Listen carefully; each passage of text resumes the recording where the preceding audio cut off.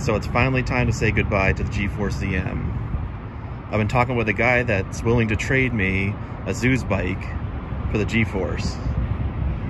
So I'll do one last little walk around here. Still pretty much stock. Put about 150 miles on it.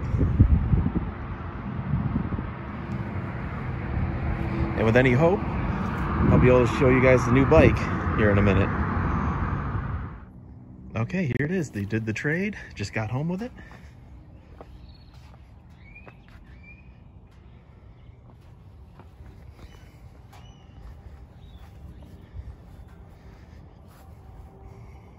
I'll do a better walk around after I get it off with the battery on.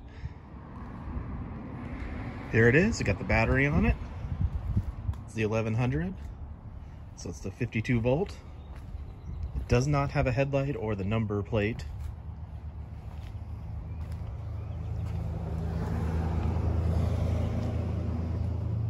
And it has 182 miles on it. So barely used. And then it came with the little USB chargeable light to see how good that is.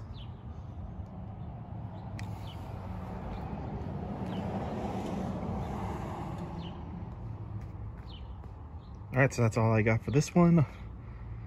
I'll be doing a range test on it and also a max speed coming up.